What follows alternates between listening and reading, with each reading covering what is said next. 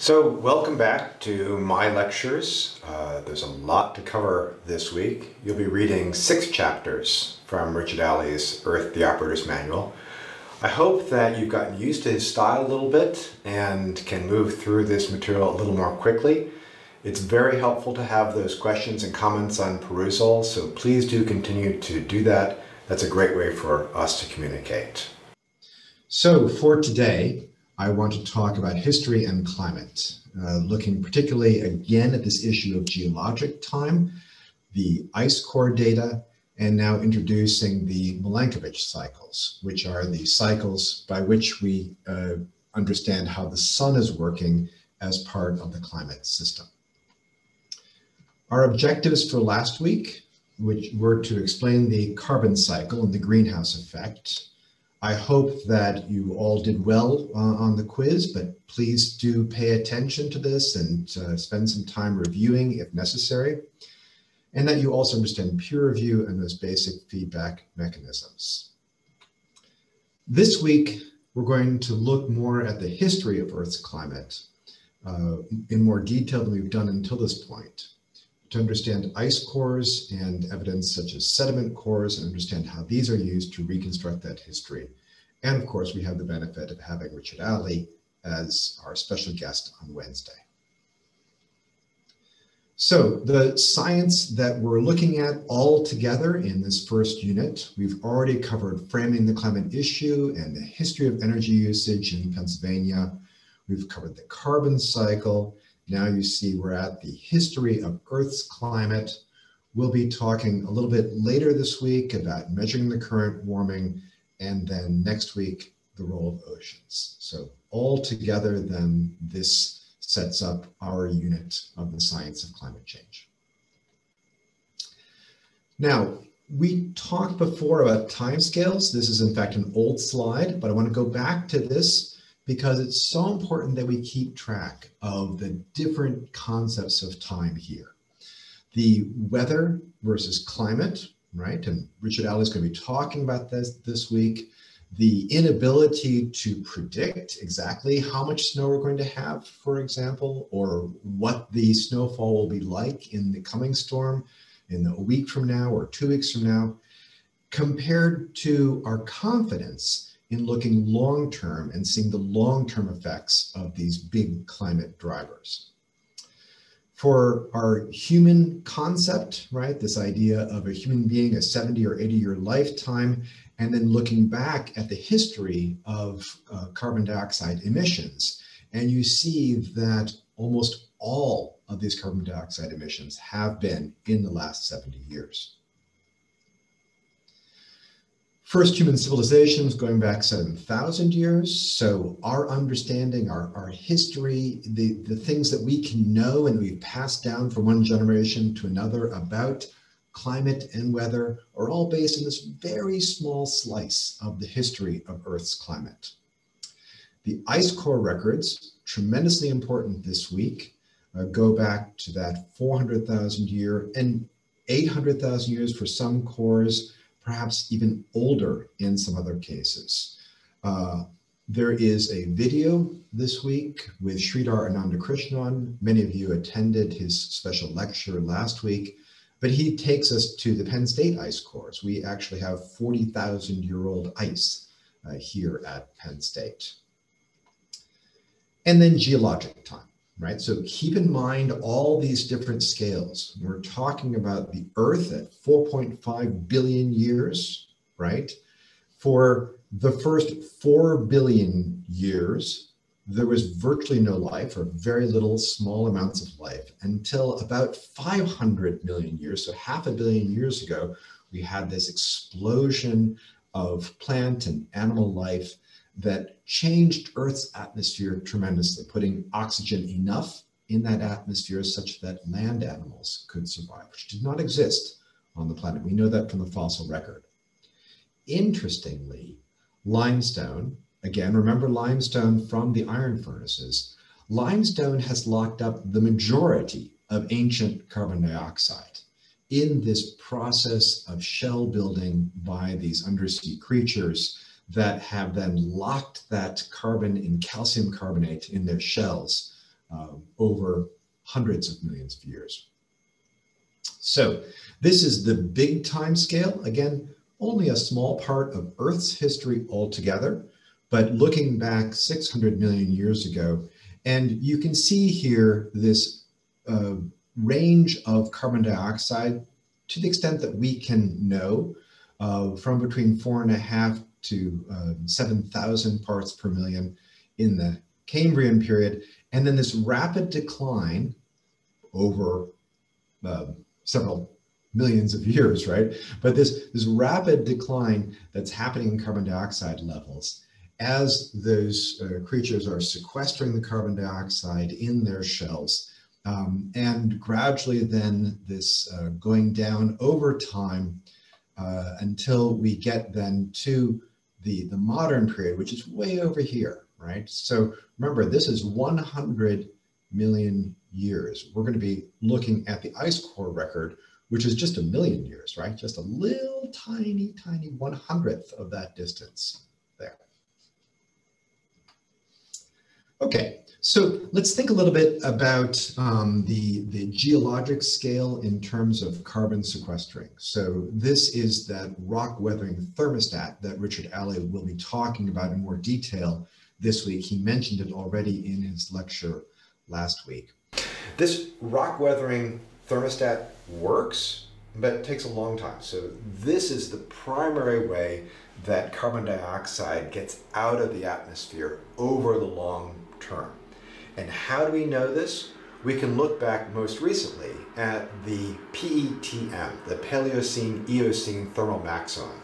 And we see there that carbon dioxide was much higher in the atmosphere. Again, as Ali says, we don't really know exactly why, but perhaps it was volcanoes or a series of other events that put a lot of carbon dioxide in the atmosphere.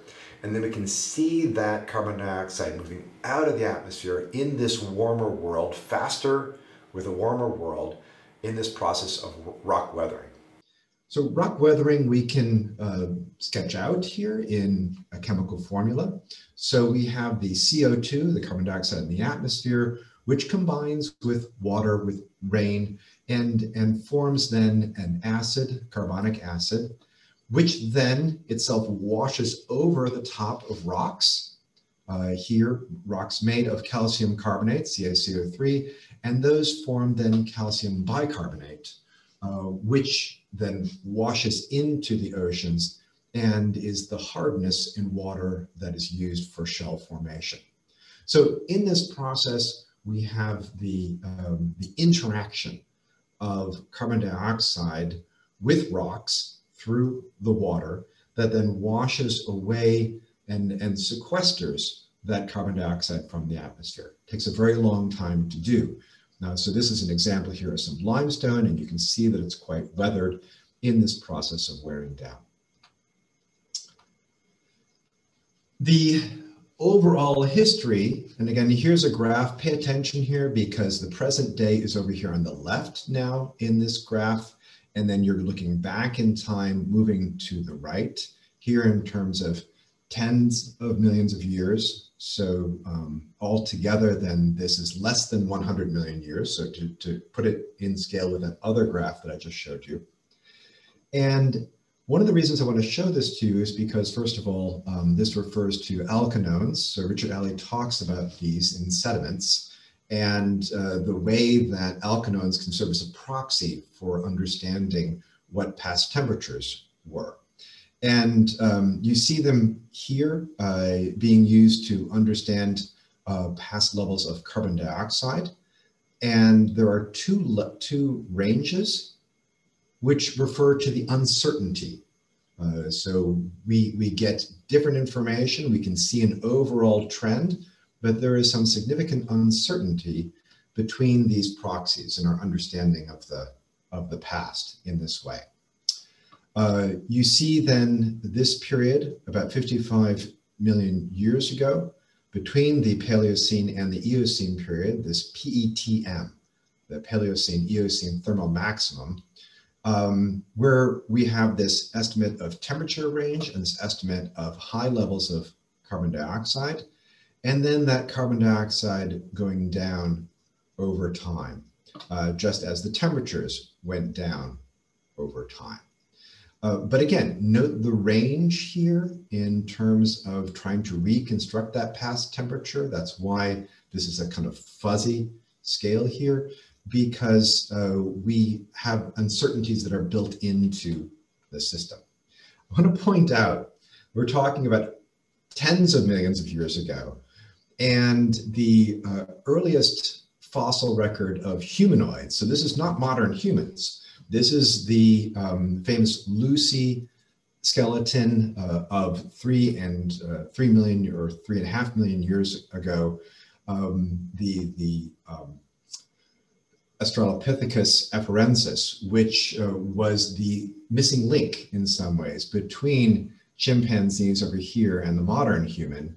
And again, this is 3.6 million years ago. And if you look at that in terms of the scale here, that is way down at this point, right? So not even human civilization, but the precursor to modern human beings are only a very small, tiny part of this history.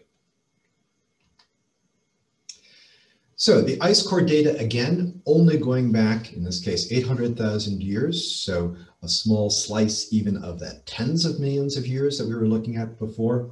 And the ice core data is excellent for giving us past CO2 levels. So remember, with ice cores, we are actually sampling little bubbles of air that are caught inside these glaciers. And so in a way, give us a direct measurement of what ancient air was like.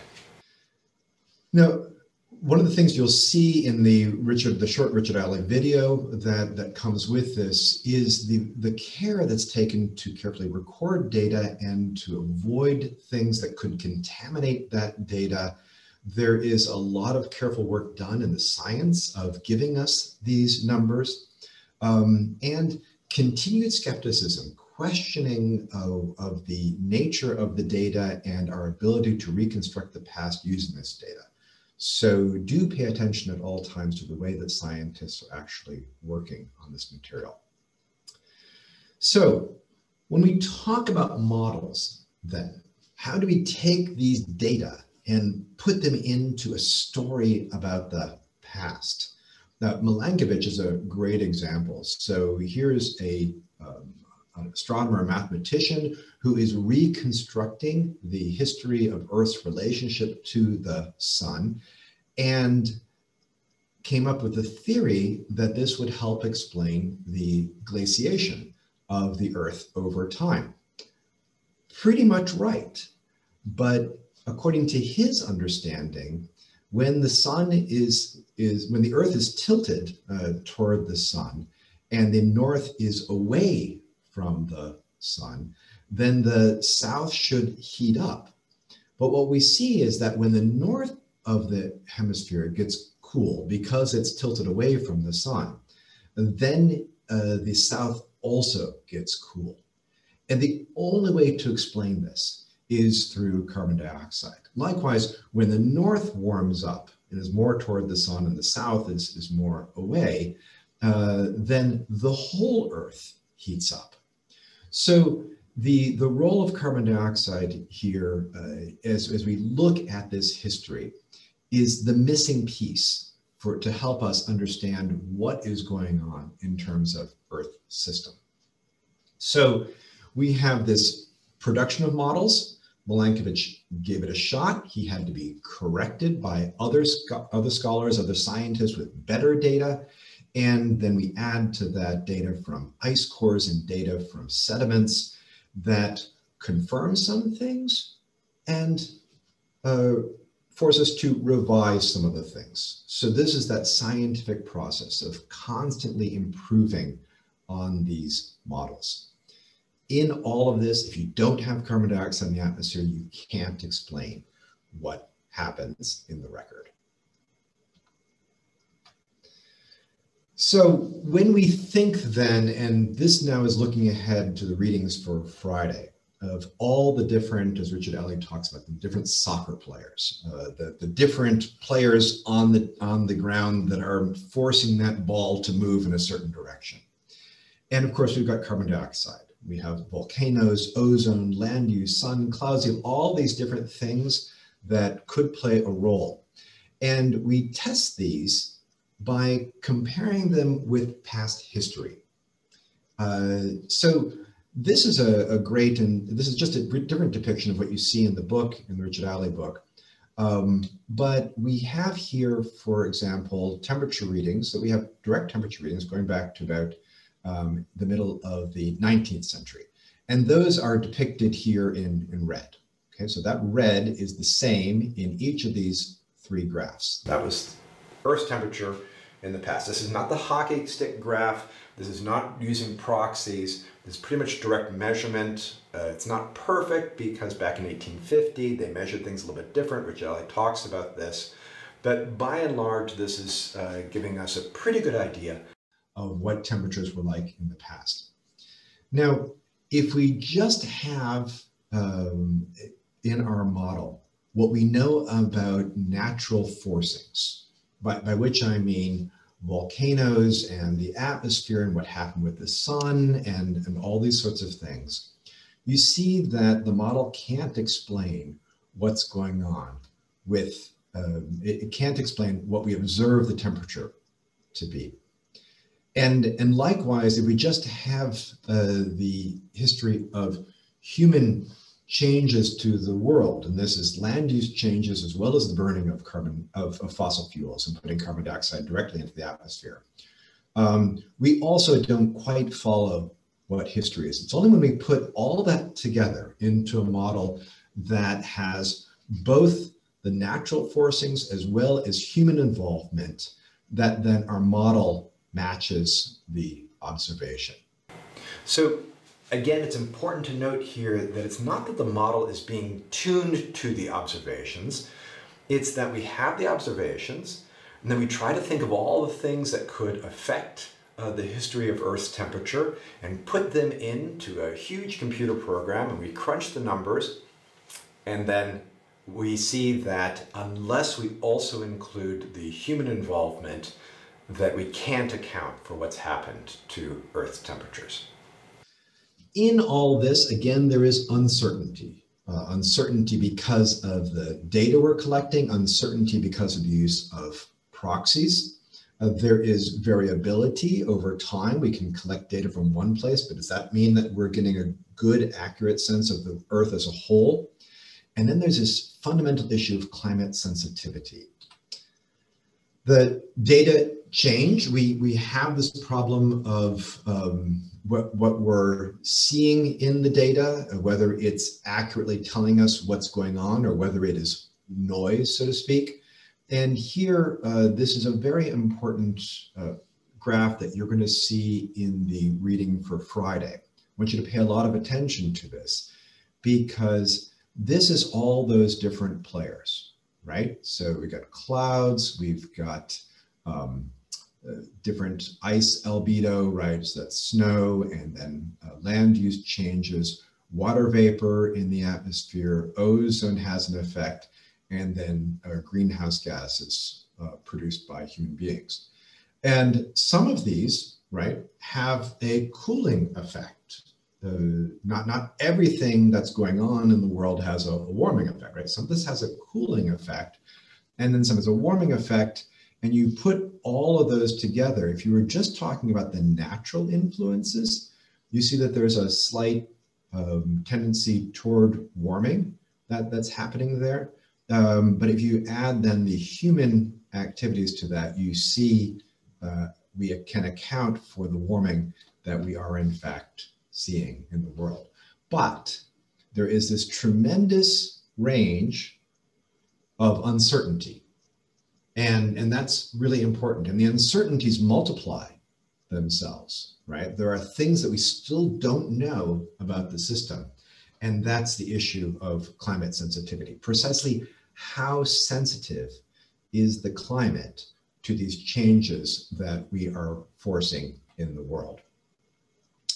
And how quickly will the climate respond to these changes? So we can look at the ancient past, at the Paleocene, Eocene thermal maximum, and see some changes over time. As Richard Alley says, there are some very problematic issues in that past. So we see an utter destruction of life on the ocean floor, for example. We don't know exactly what all is going to happen in our climate future, but we try to look back at the past and make the best judgments that we can.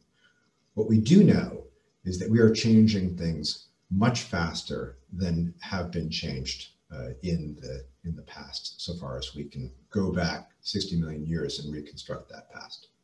So, as we've said many times, there is science and the way that scientists understand and talk about the past, and then there is people's uses of science, and sometimes not being accurate and not even being fair.